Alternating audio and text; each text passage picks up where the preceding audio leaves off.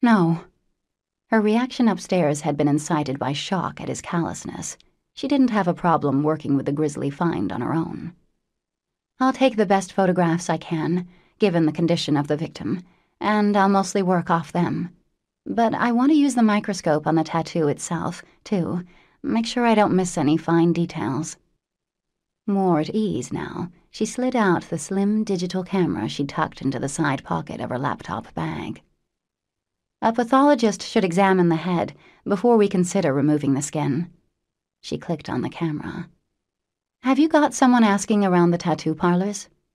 If they lucked out, she might have a clean photograph to work from. Yes. Snapping on a glove to replace the one he'd removed, he pulled the head out of the bag and stretched the skin tight over the man's cheekbone as she took a number of high-resolution shots from different angles. That should do for now. As he put the head down onto a tray and got rid of the trash bag, she set up her laptop and transferred the photos onto the hard drive. She was aware of Dmitri placing the head in the freezer, stripping off his gloves and cleaning his hands, her body alert to his every small movement. So when he appeared beside her chair without warning, the emotion he awakened was so bone-chilling, so vicious, parts of her mind just shut down.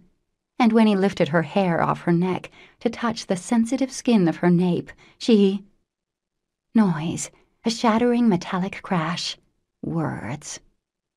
The next thing she knew, she was standing several feet from Dmitri, a tall stool with legs of beaten steel lying on its side between them. A line of blood marked his cheek, but his eyes were focused on the door at her back.